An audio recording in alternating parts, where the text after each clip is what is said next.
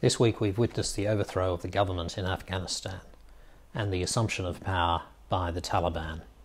There have been scenes of terrible desperation and chaos. Afghan people, including many who've come to Australia as refugees, are in great distress. We've heard the voices, especially of women who are afraid and uncertain of what their future holds. Australia has been involved for 20 years in the effort to establish stable and peaceful life in Afghanistan.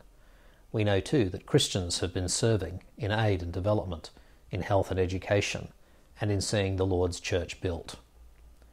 For the families of the 41 soldiers who gave their lives in Afghanistan, and for soldiers who returned from there bearing the scars of war and their families, these have been days of anger, grief and disbelief.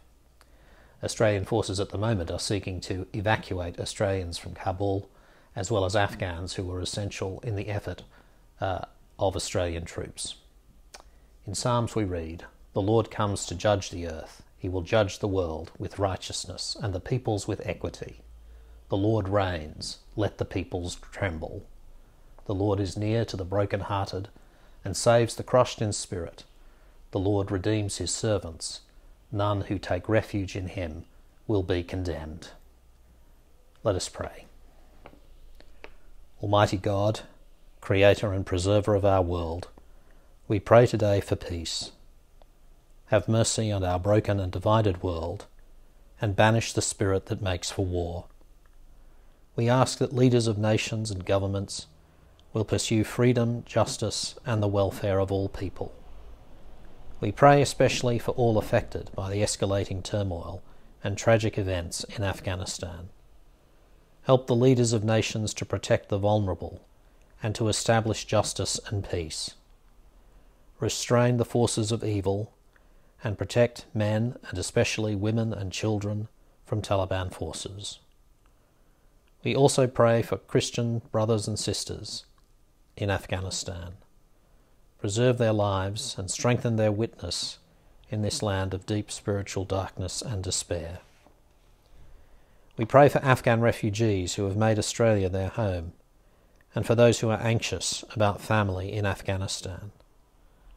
Comfort them, we pray, and may they find hope and peace in their distress, in the knowledge of your Son, our Lord Jesus.